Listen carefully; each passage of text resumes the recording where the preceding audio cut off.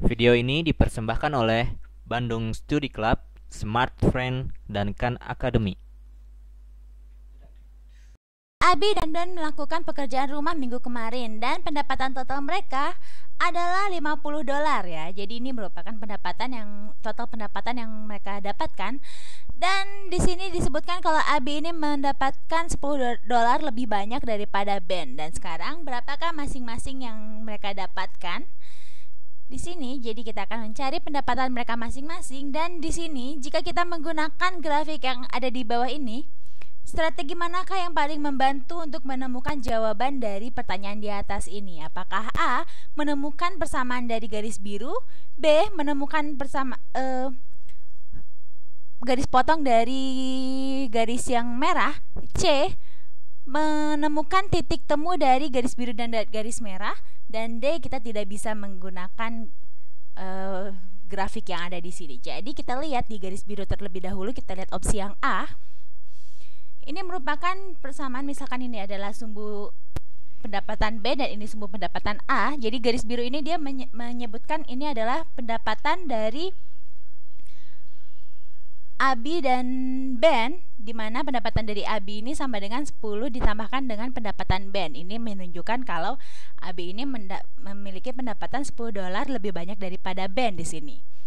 Tapi di sini kita cuma mendapatkan suatu persamaan constraint aja ya, atau pembatas aja di sini. Jadi kita tidak mendapatkan informasi apa-apa dari sini, kita cuma mendapatkan constraint.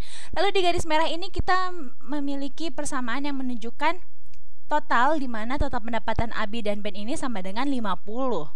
Jadi kita lihat garis potongnya terhadap sumbu Y di sini, ini yang menunjukkan nilai total pendapatan Abi ditambahkan dengan nilai total pendapatan Ben saja ya. Jadi kita tidak mendapatkan informasi apa-apa di sini. Dan di sini kita lihat apa yang terjadi jika kita menemukan interseksi atau titik potong di antara dua garis ini ya, yaitu pada titik sini. Ini cukup menarik. Kenapa? Karena titik potong pada garis ini merupakan satu kondisi di mana pada titik ini terpenuhi dua batasan atau dua persamaan yang kita punya di sini ya, yaitu persamaan di mana Abi memiliki pendapatan $10 lebih banyak daripada Ben, dan persamaan di mana total pendapatan mereka sama dengan 50, dan titik potong ini memiliki titik di mana Ben sama dengan $20 dan A sama dengan $30. Cukup menarik karena 30 tambah 20 sama dengan $50, dan di sini pendapatan Abi disebut $30, dan yaitu lebih banyak $10 daripada pendapatan Ben, yaitu $20 di sini. Maka dari itu kita akan memilih jawaban yang C ini ya, karena kita mendapatkan hasilnya. Dan kita lihat kalau misalnya jawaban D, ternyata kita bisa menggunakan grafik ini untuk menjawab pertanyaan kita, sehingga jawaban D adalah salah. Maka jawabannya adalah C.